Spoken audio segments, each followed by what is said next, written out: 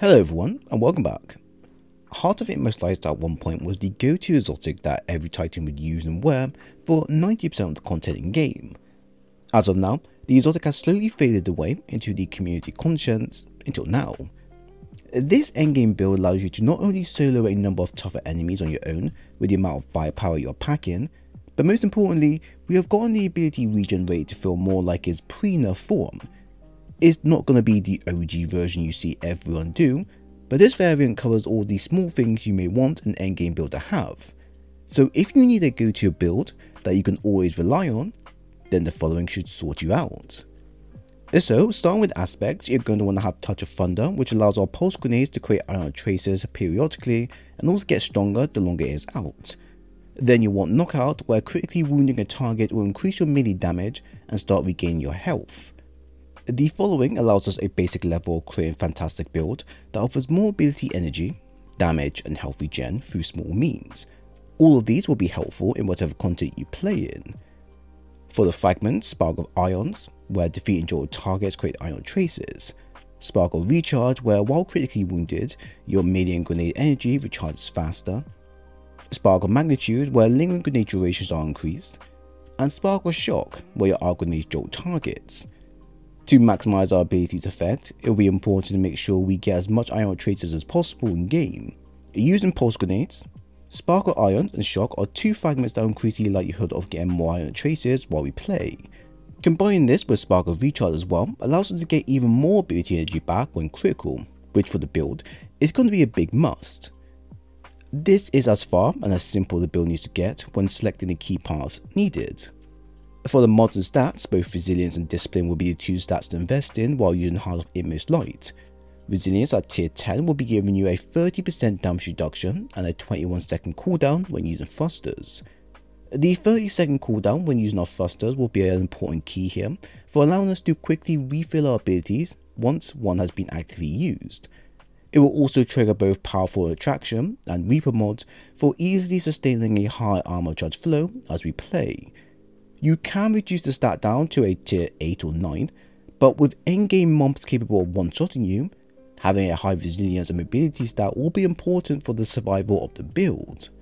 Our discipline is at tier 9 and at this level we'll be getting a 1 minute 9 second cooldown using our pulse grenades.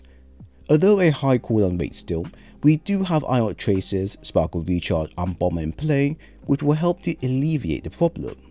You also have to remember that with Heart active, you don't need to reach a maxed out level unless you like to maximize your gains.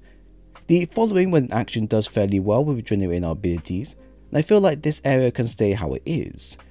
Now, I won't cover strength too much as it's not a stat we'll be using too often, but having this at tier 5 with Seismic Strike will be helpful for quickly blinding targets if we get into a bad situation.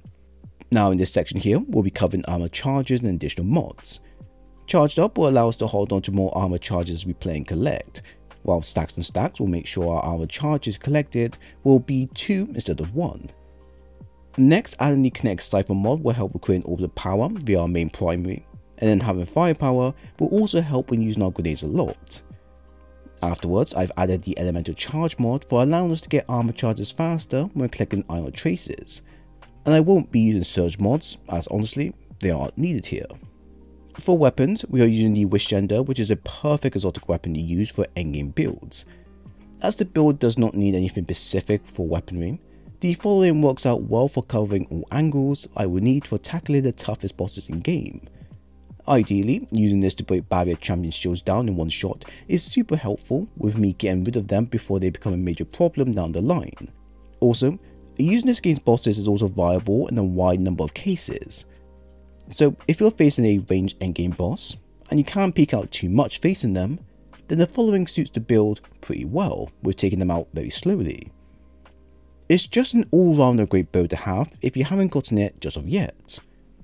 For weapons, we are running the Swarm Adept with dynamic sway reduction and Whirlpool, suitable for mages, ultras, mini-bosses and bosses overall. The weapon can be easily used to cover multiple angles and situations where you can't use your other weapons as of yet. Having a arc rock launcher is also viable here, but the overall damage and lava reserves for machine gun allows for more tactical use. Like mentioned before, If you can't get the Adept, then the standard one is also fine to get and also easily farmable. Although the Exotic has been severely nerfed to the point of not many players want to use it, it's not as bad as many people think it is, and here's why. The amount of ability energy you're getting back is around 400% once active, which comes to about a quarter of the energy being given back to you. If you trigger its ×2 effect, then that'll be around 800%, which is almost half energy returned. The amount returned allows players to be more flexible when picking and choosing mods, as using Arc subclasses with its Iron Traces effect is also going to be granting you quite a lot of feedback. Having a maxed out resilience and discipline does go a long way, but having a spark of recharge, spark of ions, grenade kickstart, charged up, and element of charge is where the build will go from A tier to S tier. As the Exotic is such an easy to understand item, all players need to do is just build into one key stat you use a lot, and then let the rest fill in from there. That's it. You don't need another Exotic weapon to synergize the effect, nor do you need weapon perks to help improve ability regen. Just good stat armor and fragments plus mods shown, and you're good from there. Quite honestly, the build still feels in the role of being the king of endgame content because of how powerful you become, while offering little in return. It's amazing against mini bosses to bosses when you're solo or in teams. It can hold its weight against mobs in enclosed areas. It can survive pretty lethal hits that usually end runs. And most of all, it's easy to use even when you're being on a seasonal break. It has everything an endgame player like me would want, as I'm the type of player who enjoys messing around with different builds as much as possible. But if I need a go-to build for carrying or helping others, this is my main one that covers all angles that I need. Although the melee does pose a risk to the user, and using a class ability can be tricky for most newer players, these are the best when it comes down to being more mobile and aggressive in in-game. This season is soon to end, so if you need to complete those GM Nightfalls fast, or need to carry a friend or two for the Conqueror title, then this one and only build will help you achieve that. So there we have it. I hope you all enjoyed the build breakdown. If you have any thoughts on the content shared, then please leave a comment below, while at the same time if you enjoy the content and want more of these videos in the future, then leave a like and sub while here.